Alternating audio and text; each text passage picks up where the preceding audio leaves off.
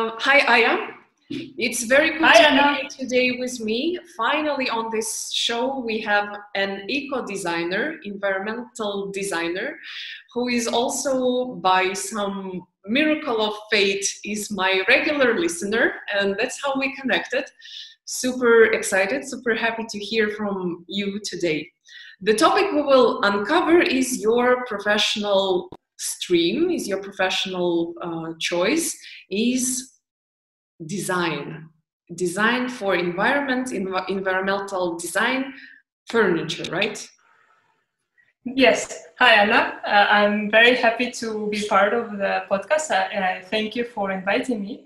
I'm really excited to share actually my experience because I think it's something relatively new to have this claim of environmental designer. I will explain a little bit further my experience in furniture, but a disclaimer, design can be applied to anything, whether it's a product or a service. Right. Because of well, my training, and I think most of the designers who are trained, they are the way how we do things, it's very similar. So it's just a matter of certain putting in the context, but the process are pretty much similar.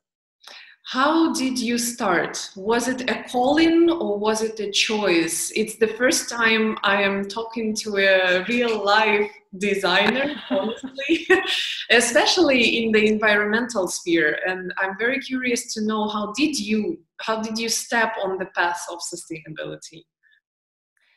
Well, I would start with my origins, perhaps, as also it's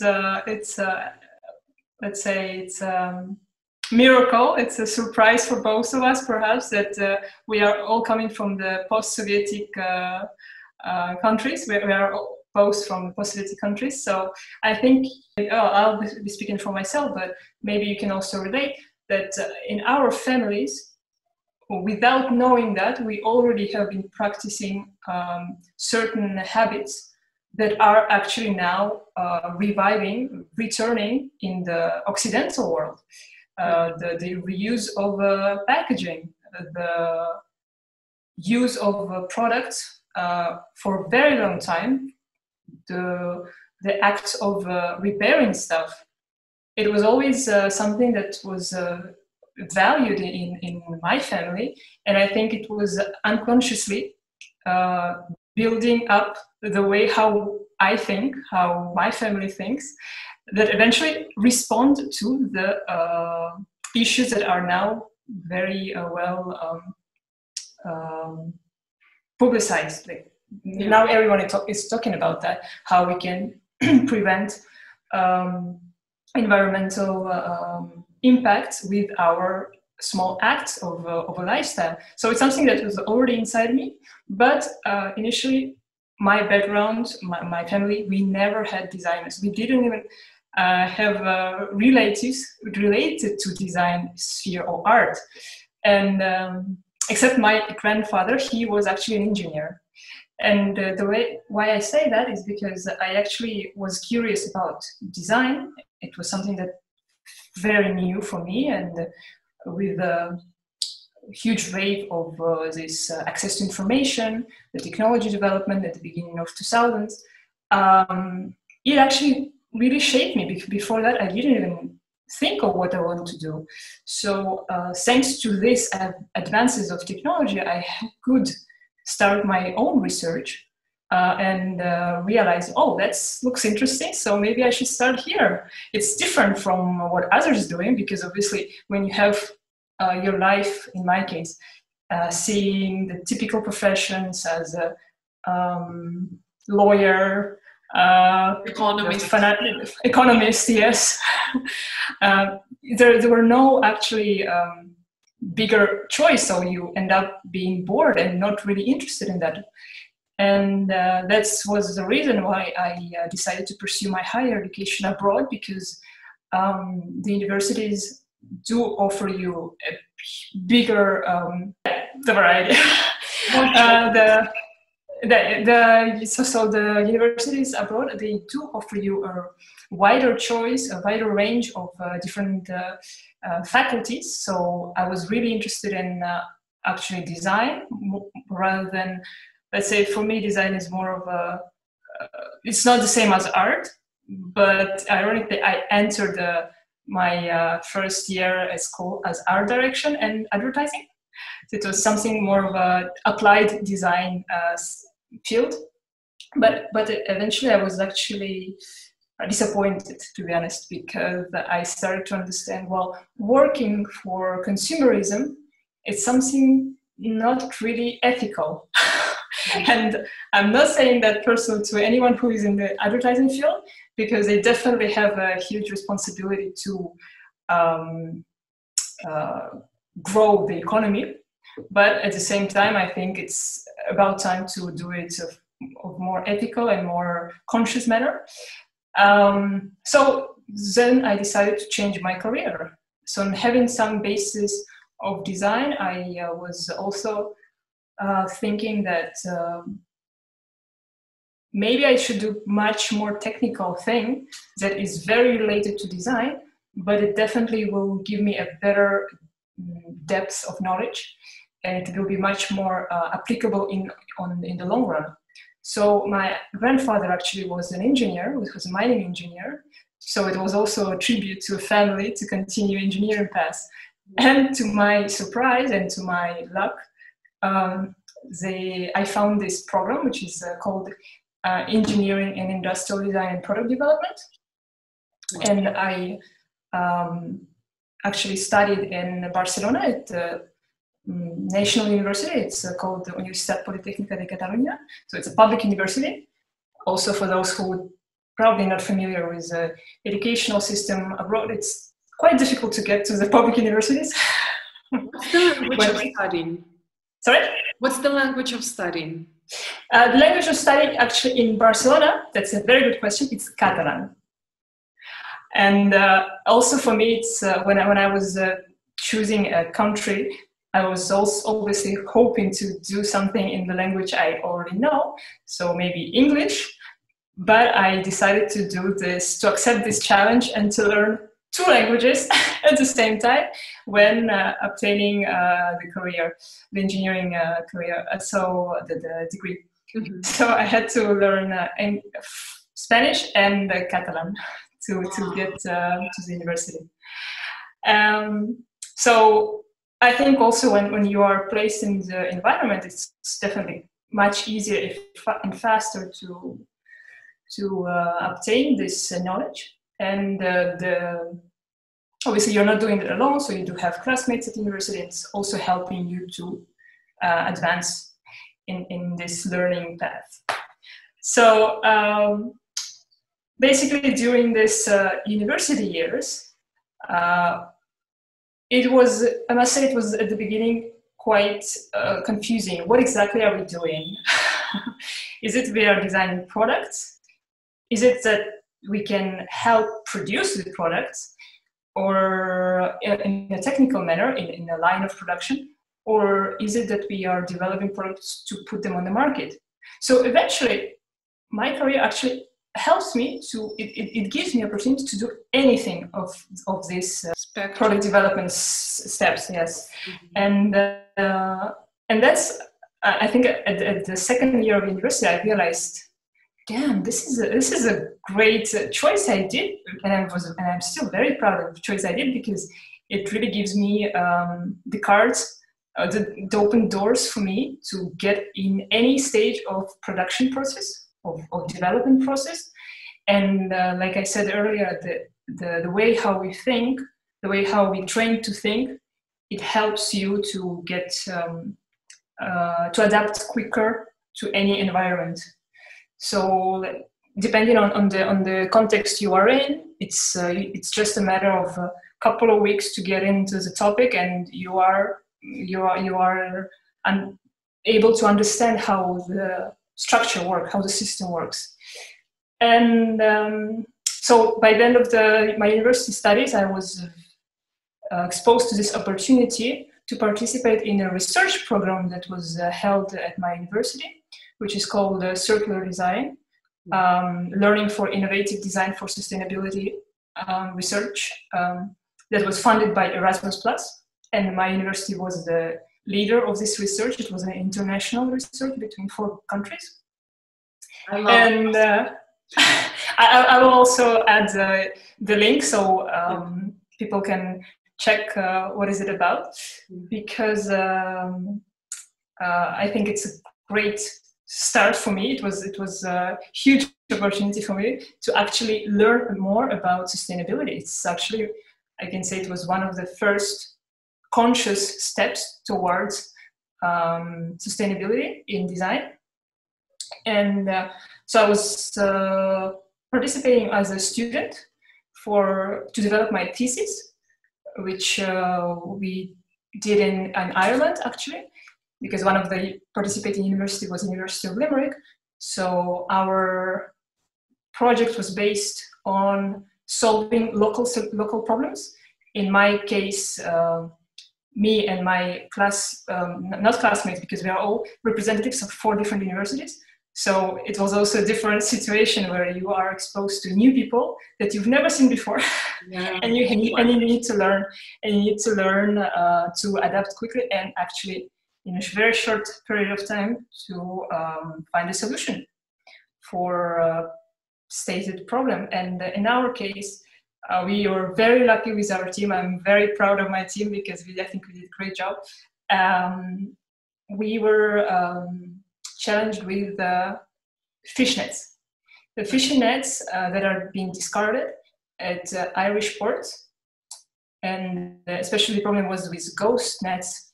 I don't know if you know about them, but Ireland is one of the most important industry and economy is fishing. So the residue that Irish fishermen have is the fishing nets, and in many cases, in most of the cases, the most accessible ones are made of plastic. And as we know, plastic and water are not a really good friends because they harm the ecosystem of the water, of the oceans, of the animals. And we definitely saw all those traumatic images of animals suffering. And we all already know that plastic is taking ages, centuries to degrade. And it is a huge problem, actually. It's still in the process of solving. There is no unanimous solution. And there's actually ongoing research project from different universities, not in this case from our university, but other specifically focused on the protection of oceans. So in our case, we were paired with a small business that is actually trying to help the situation and repurpose the discarded fishing nets into new product. And what was it? What was this new product? So in our case, we did what we actually did is we designed a sort of a system that will help the company to transform it into products. It means that we would involve fishermen to help recollect the nets. The idea is to create work for those who are unemployed to help cleaning those fishing nets, because it's also a big problem with discarded used nets. They smell like fish and it's not very pleasant. And eventually we proposed a list of different tools to help the small enterprise, that being said, with low budget, to use certain tools to recycle these nets into products that they are already using. For example, they produce actually the bags out of the bags from sailcloth from the old ships.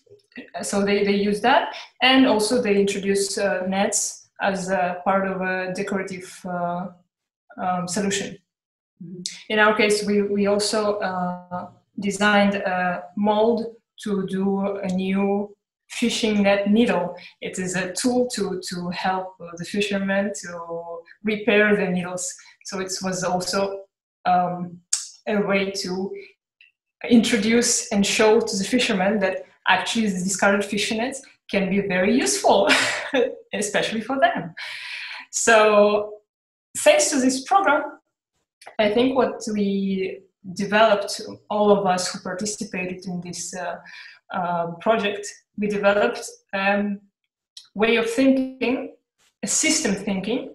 So it's not only just solve a solution through design a certain product, but think of all the system, all the stakeholders, all the stages of life cycle of this product or material that can help, that can be improved, they can consider the impact that it can make on the long run.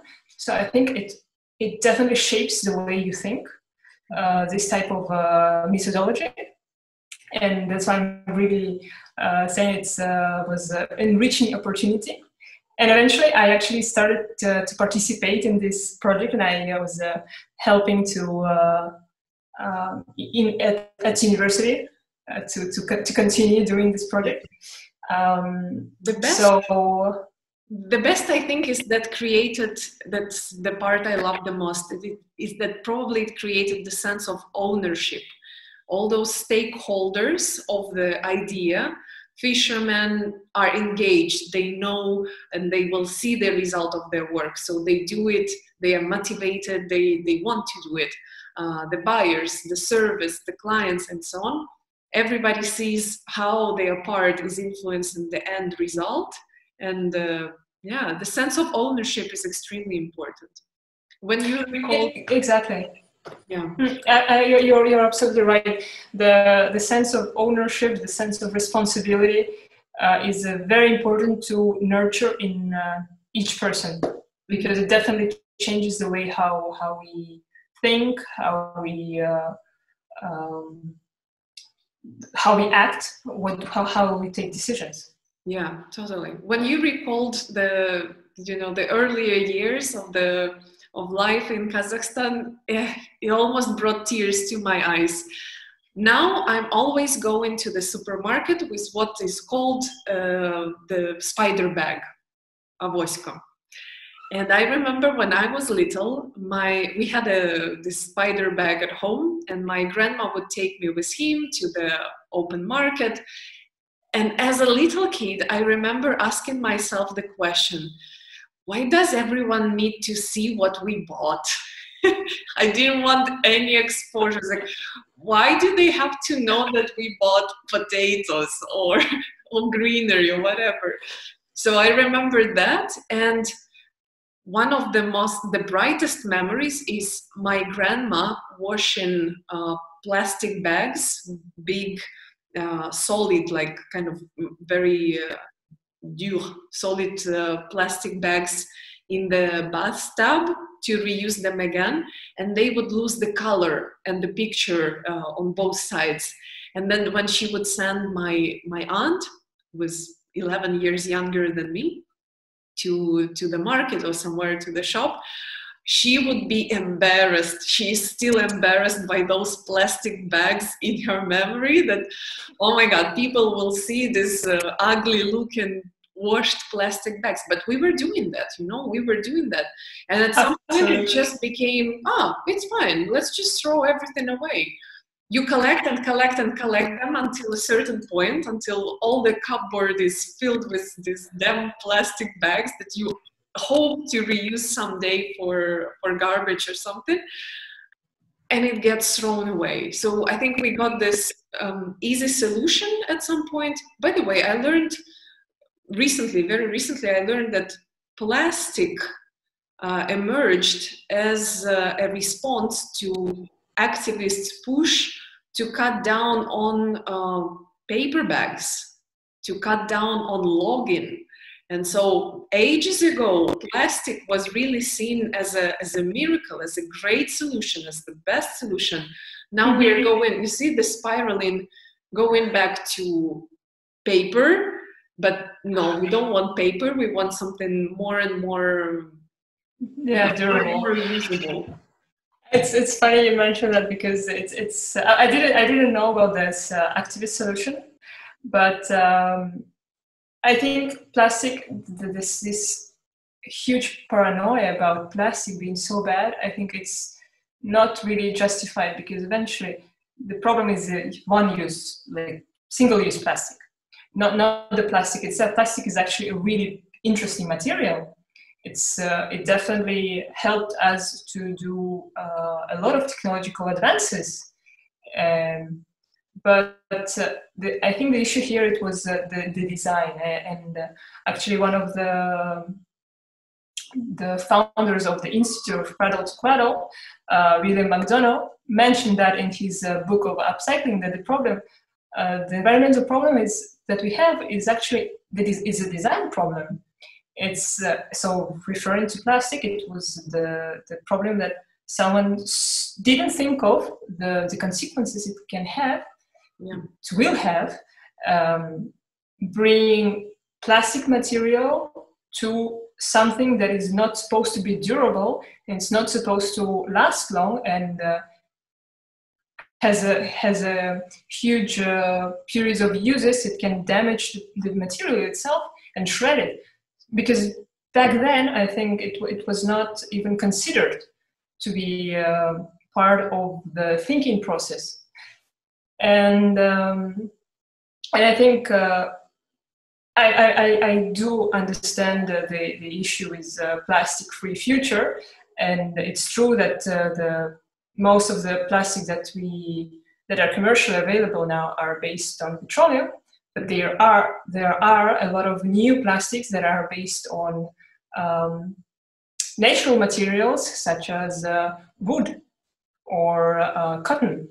We are advanced technologically to achieve this type of renewable materials, and I think this is brilliant. But that's, once again, thanks to our evolvement and our continuous research.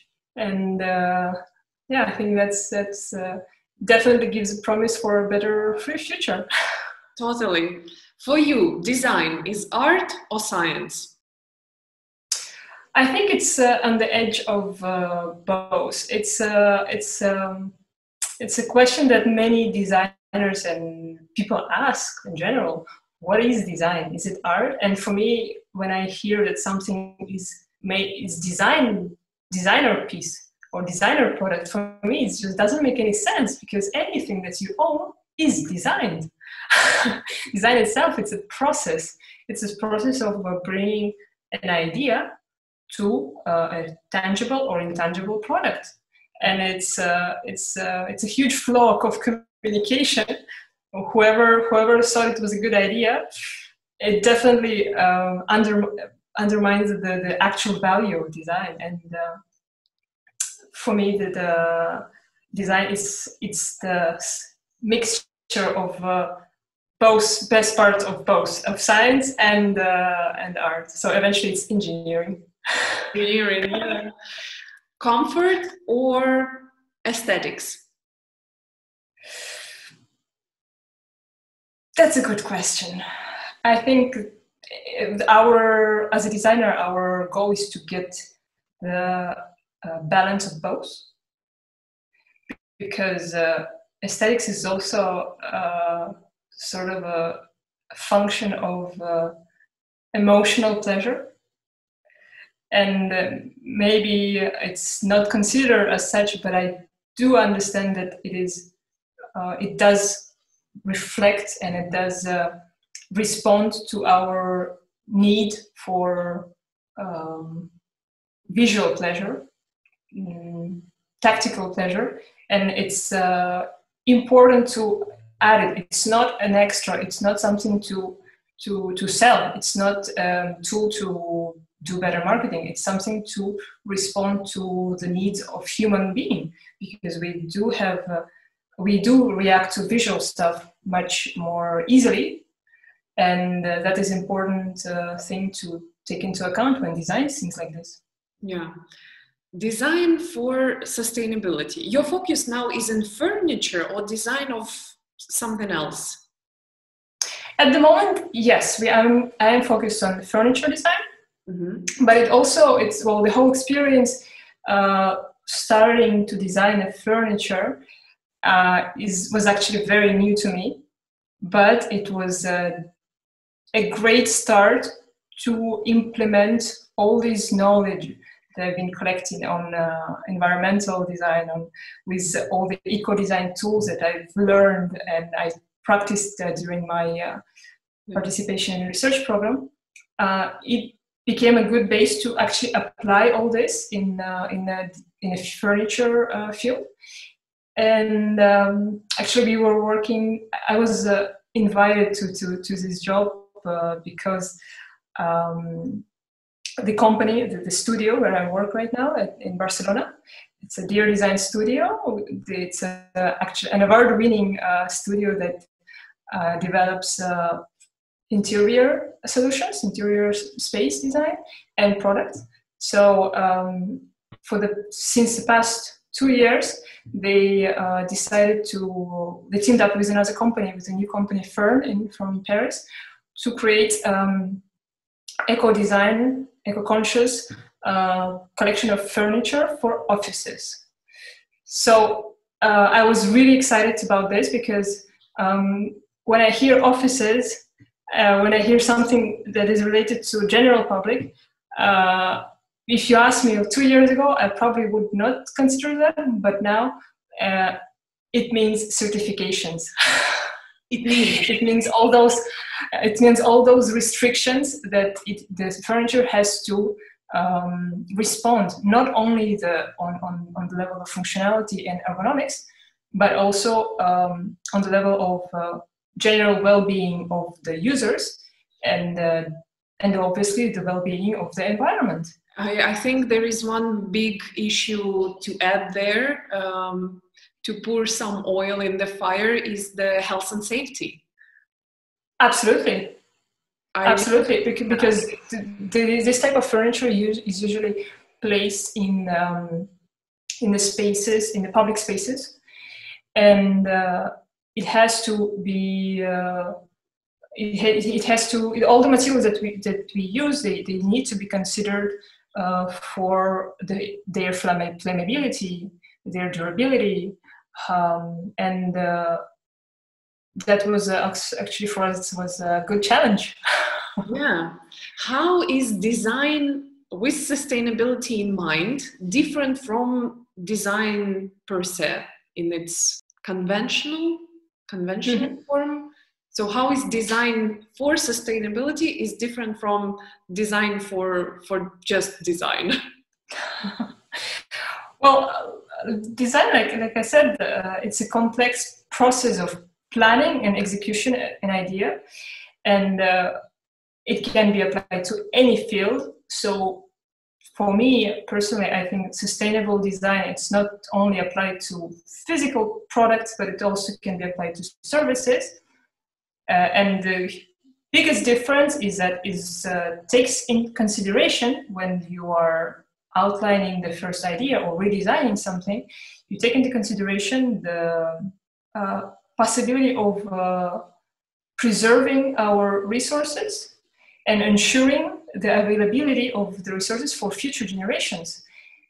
It takes into account all those environmental impacts that product or service will have at each stage of its life cycle. That being said, it means that when we design a product or service, we need to project ourselves in a long term, to think each step of the product use cycle also. So I think that's the main difference between conventional design and sustainable design, that sometimes or most of the time conventional design is mostly focused on users, but sustainable design just adds the environmental, and not as an annex, but actually is based on the well-being of users and sustainable and environment. Yeah, so it's at the core instead of on the edge. Exactly. That's well said. Does it mean recyclable materials? I don't know, like bamboo or materials that will serve longer. The furniture that you are producing, how in which way is it different from anything else that surrounds me, for example, in my room? In our case, in the project that I've been working on with Dear Design and Fern, our main focus was materials. Actually, our challenge, we set ourselves a challenge to join two different types of materials, which are recycled materials and upcycled materials, and into one object. And in this case, for example, we designed an office desk that does have upcycled wood from old trains and the recycled plastic. Wow. And our process of designing the furniture was that it is easy to disassemble, and each piece can be either reused or repurposed for something else, or recycled. Mm-hmm. So these are some of the eco-design tools, actually, that help designers to focus, to be more conscious of the environmental impacts design can have. Some of them are, for example, the monomaterial, or the modularity of the product. Those are very good approaches. Those are one of the approaches to achieve this step to design products that are respectful with our environment. Right. And the material choices is one of the most important for me, I think, because in design of furniture, it has to respond to multitude of issues, and I think with our collection we managed to do this. Considering it was our actually first experience for most of us, it is a big step. It is a huge step towards more sustainable products. And obviously, our goal now is to improve not only in the design, but also in the whole process of production, the supply chain, the management of end of life of product. These are the stages that we are considering in improving our products and services. When you said the furniture, the desk was easy to disassemble, it reminded me the big problem with our modern smartphones is that you cannot just simply take out the battery and change the battery and keep using the product, the piece as a whole. Yes. This is something I hope will be going towards changing. Another thing I wanted to ask you, do you think take-back systems for furniture specifically is something for us to see in the future in terms of circular economy and closed loops? I've never seen it before, honestly. If there is a piece of furniture that I'm not using it anymore, I think I would pass it on to, I don't know, to friends, to some young families, or we don't have a lot of internally displaced people in the country due to the conflict in the East. I'm talking and I'm thinking that I am actually that person. I was born there. I even have a paper. So these internally displaced people, of course, they knew the furniture and everything. But if I want to give it to some specific organization or atelier, I would call it an atelier, to repurpose it, to redo, to upcycle, to take pieces of the wood out of the pieces of the metal and do something new. And so give additional value to really like upcycle. I don't see anything around me, and I've never seen it anywhere in the world, honestly.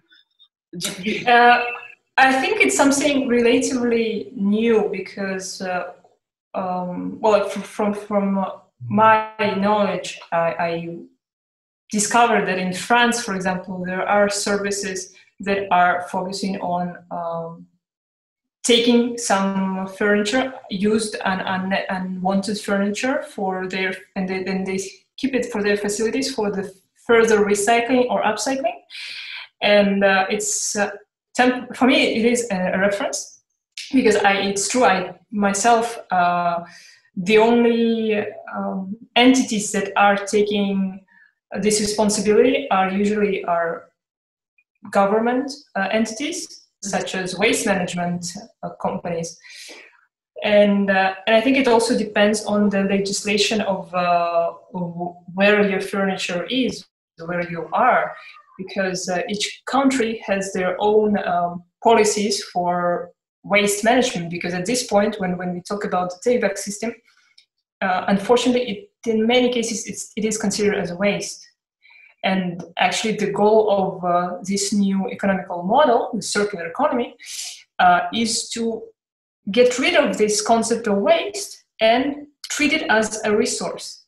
And I think, so in this case, the French entity has this service of taking it back and not throwing it to the landfill, but giving this opportunity for other small and medium enterprises take advantage of this material. I don't know, and if someone else knows from your listeners, I would really happy to know if in your country you do have similar companies or entities that are taking these services and they are offering the services. But I know that sometimes, in theory, the take-back system applied in furniture, it's definitely something that can be possible, but it requires a lot of it requires a total change of your business model. And on the other side, I think this approach is also very beneficial for the community, because to take back the furniture or any product, it means that you need a certain logistic team. You need the space for storage. You need a team for preparing this product for further use, cleaning, maintenance. So while I'm talking, we can imagine that all of these are actually employment places. So this is another way of the beneficial part of the circular economy is to create jobs and help to develop a much more stable society. And examples of this business model with the take-back system is one of the promising addition to current business. Yeah. To the companies that are producing furniture. I think it would be really interesting. But at the same time, it's very difficult for me. I see it's quite difficult to collaborate with, especially when you are sending your products abroad. When you are on an international market, it's quite difficult to control if your products are being well recycled, well managed in terms of basically avoiding them ending up into landfill.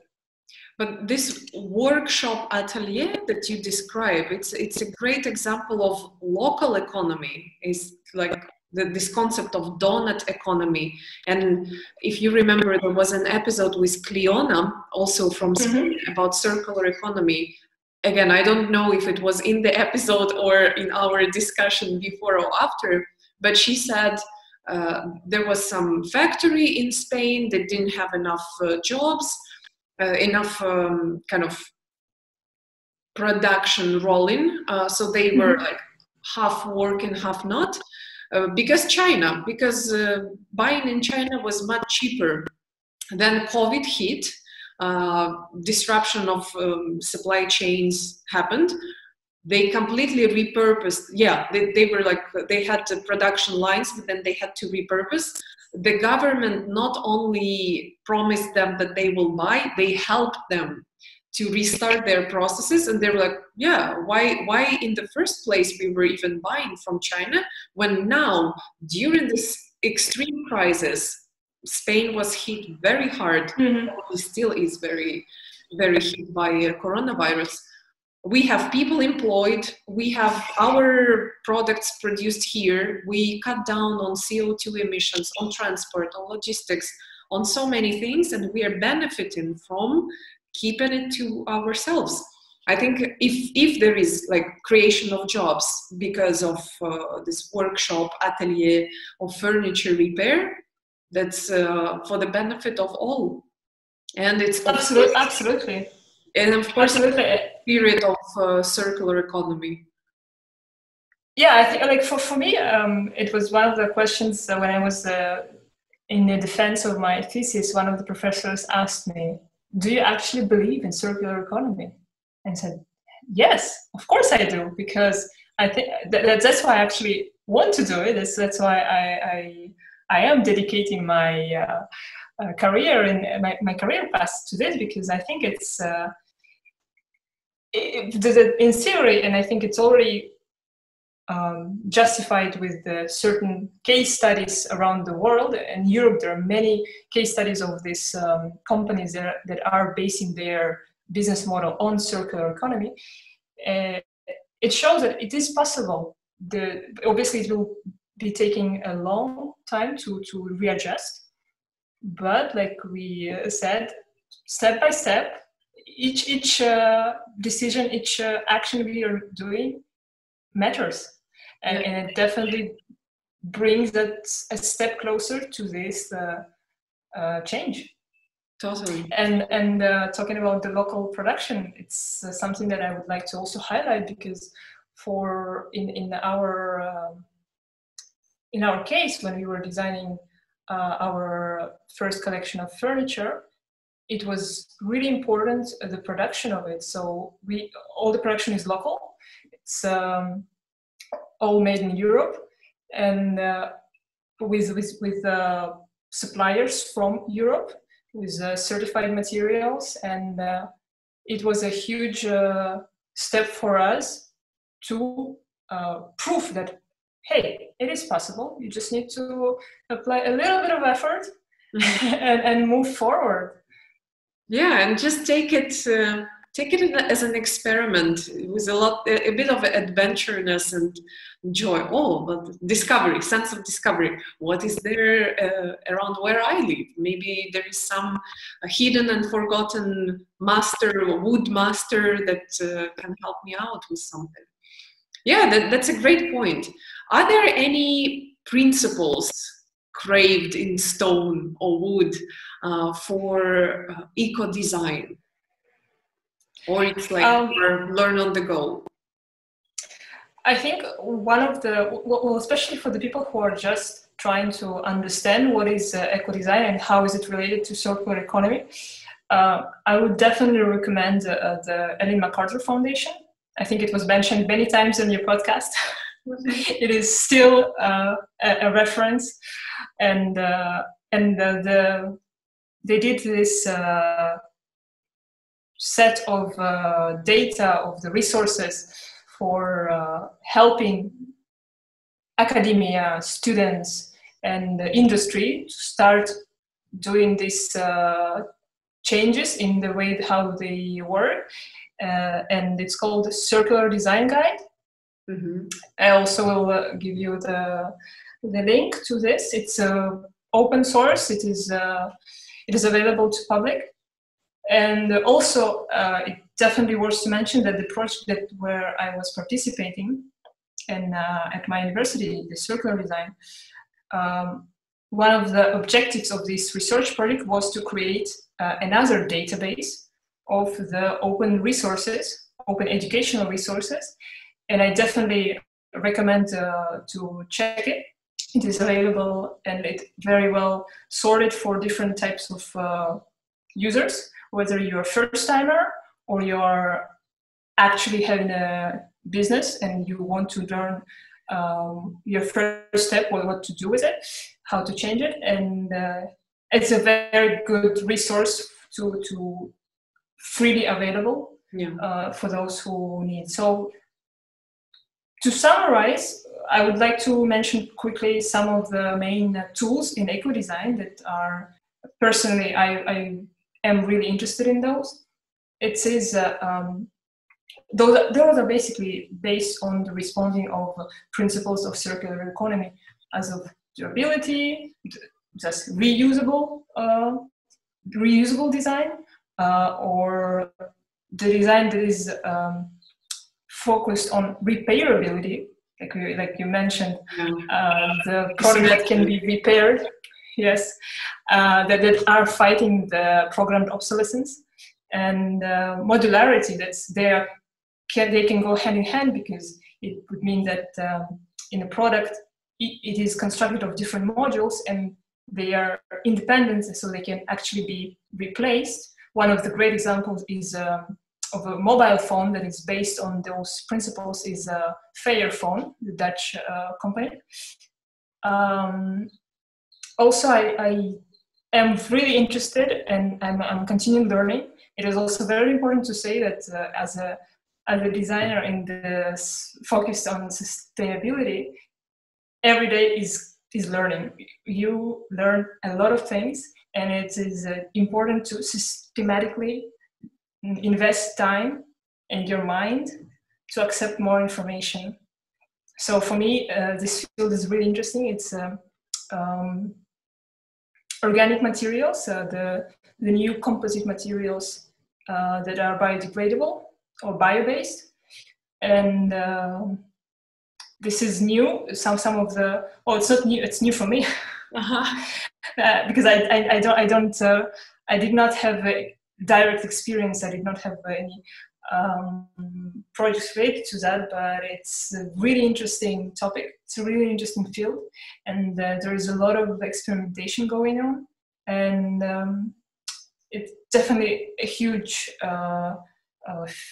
There's a lot of resources on that, because every day you see people that are starting to experiment to see how they can improve the materials that are already in use, how they can be replaced. For example, there is a company in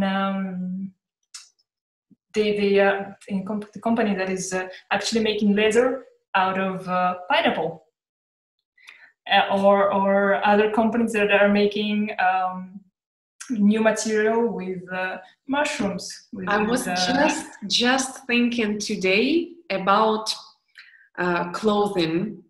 I was doing this house chores, and I was like, it would be nice to buy at least one biodegradable piece of clothes, garment, because I wear my clothing for a very long time, and I wear them until the point where it becomes the housewear. So, and I have lots of that. I have no idea what to do with all of that. It's, you know, to the point where it's too old to give it to someone for free and impossible to sell. So what do you do with that? But of course you get tired of the same clothes sooner or later. For me, I do shopping honestly maybe once every 5 years. Unless I'm varying in shape and weight.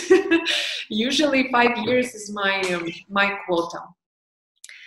But how nice would it be to have a biodegradable t-shirt made of pineapple that you wear for 2-3 seasons, and then it becomes organic waste that just goes it can be composted. You can actually compost it in your garden. That would be amazing. Yes, and actually I won't be able to tell you exactly the names, but I do know, I'm aware of that there are a lot of investigation in that sense, because actually one of the most polluting industry is fashion. Yeah. You mentioned the certification, and it really connects in my mind with fashion, because I interviewed your colleague from Sustainable Fashion, also from Spain, also from Barcelona, Claudia Sherakovsky, she's a circular fashion consultant. And she also mentioned the pineapple leather and the certification named Cradle to Cradle. Is it the same for the furniture, or what kind of varieties in certifications are there? Are there a lot? Are they conflicting? Cradle to Cradle certification is actually relatively new. I think it was the Institute for Cradle to Cradle Products was, if I'm not mistaken, was founded in 2008, 2010 by William McDonough, who is actually an architect and an activist, and I also recommend to read his books, that the Cradle to Cradle and the Upcycle.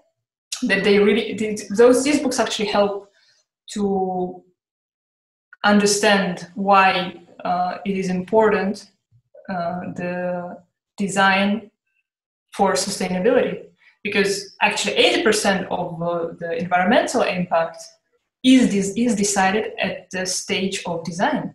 It is data that is publicly available, and it is based on the research done by European Union.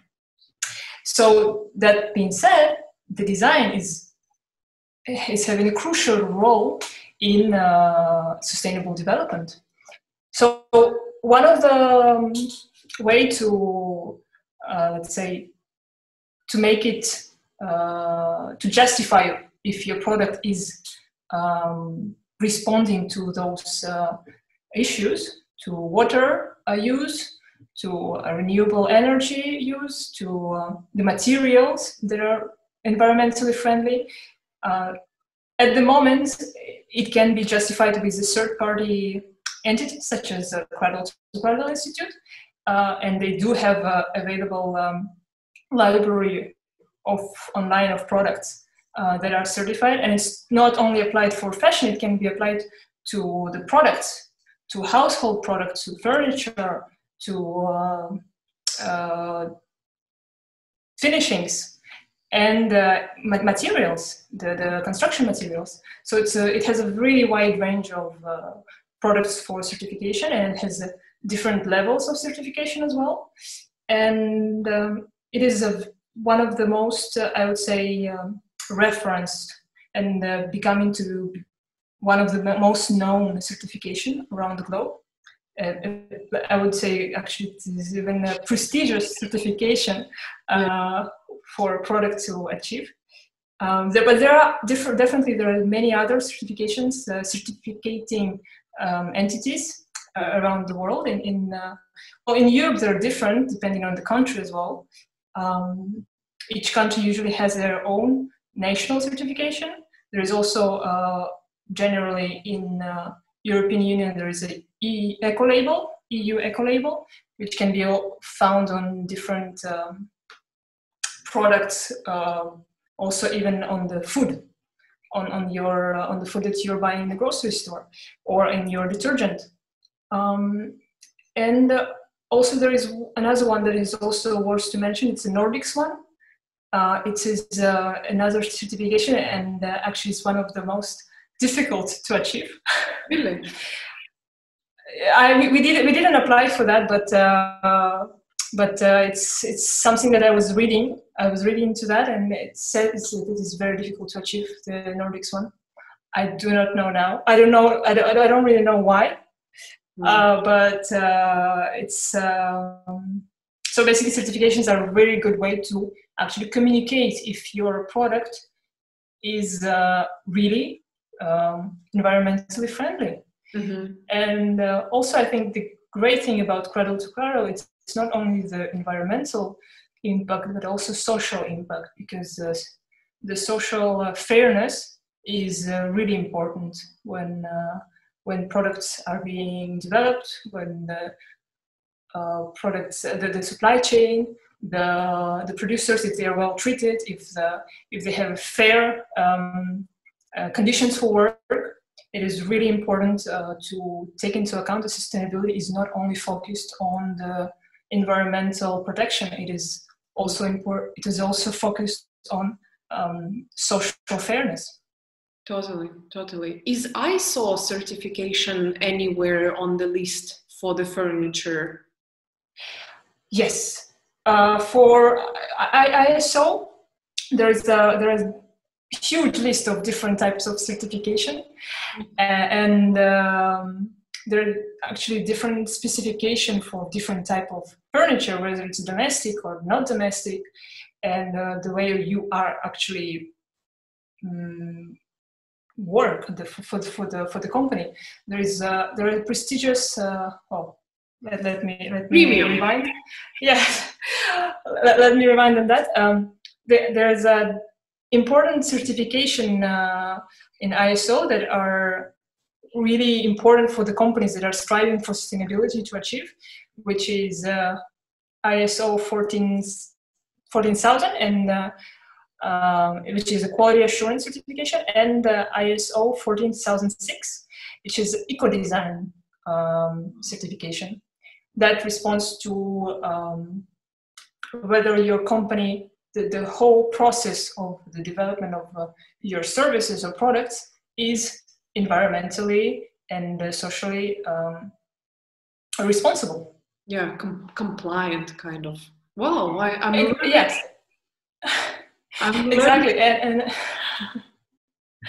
and so that's why I think whenever there is a company, there is an individual that is trying to produce something or offer something that is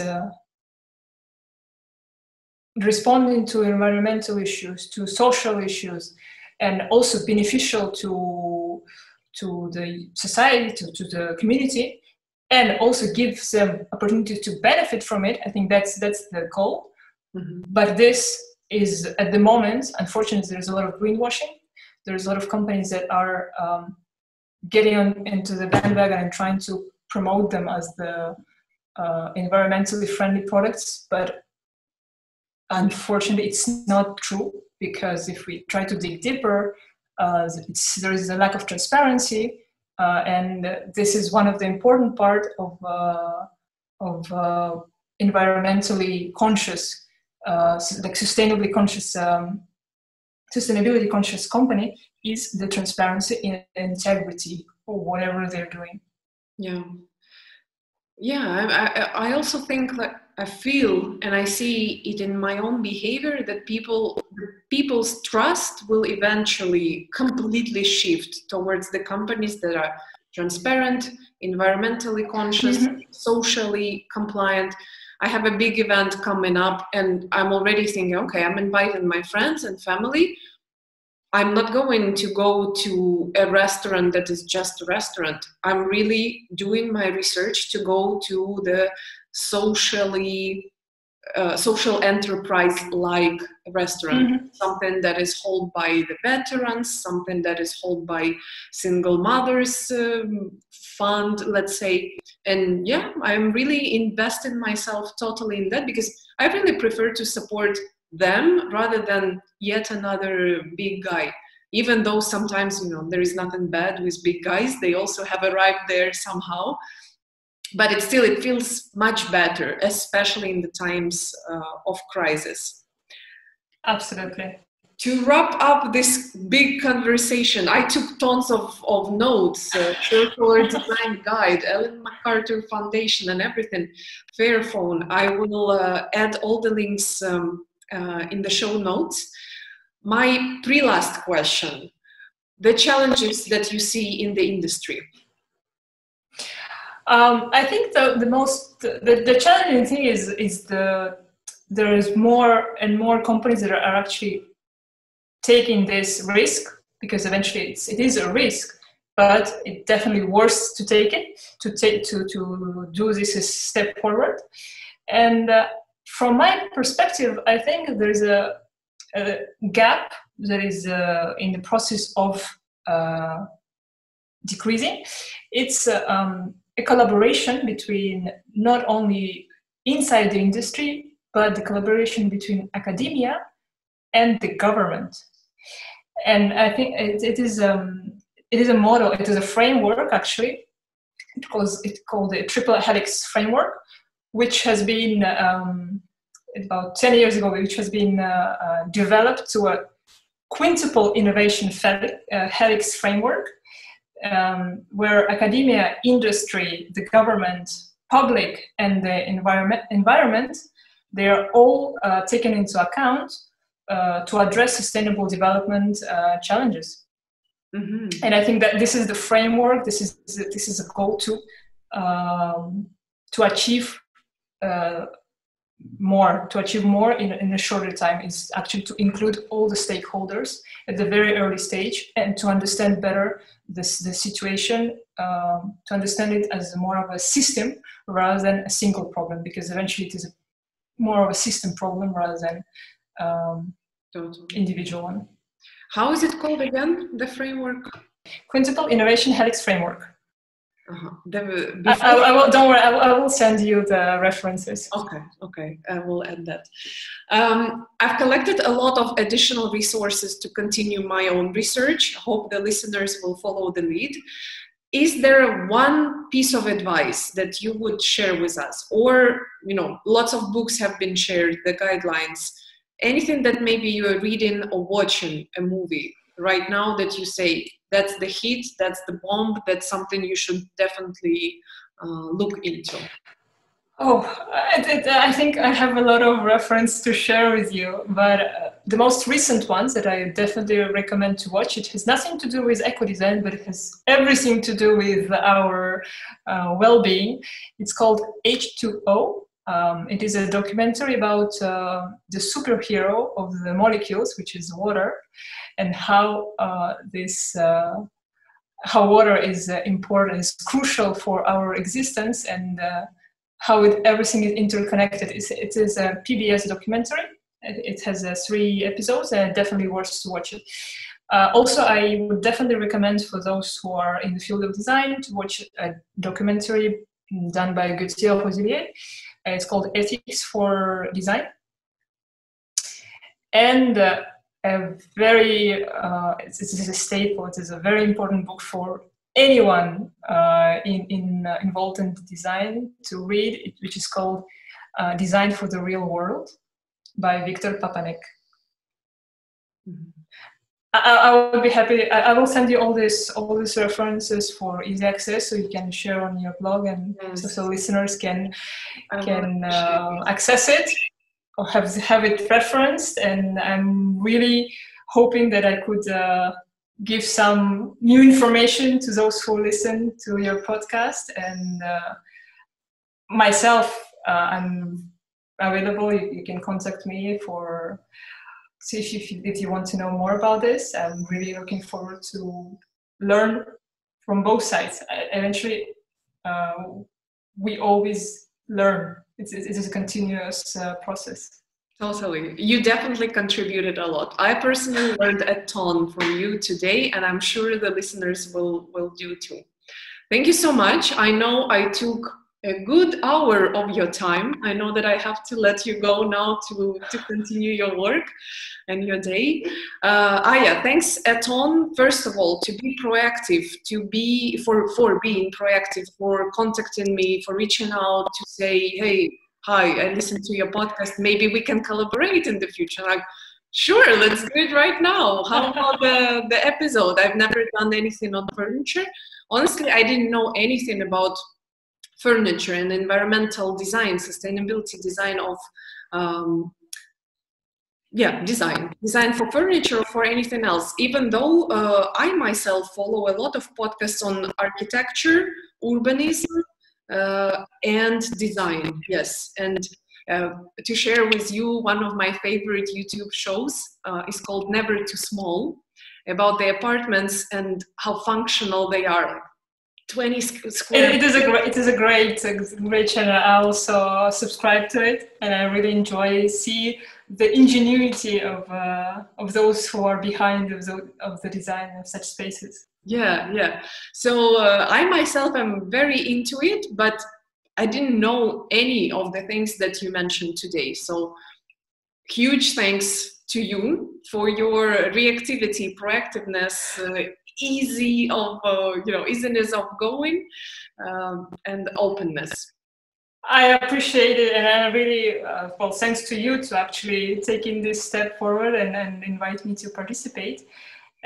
Although I'm relatively new in the field, but I think it definitely worth to share these steps to show others that are still learning or they're just beginning to see that it is what is possible, what is available out there, and to show them the opportunities.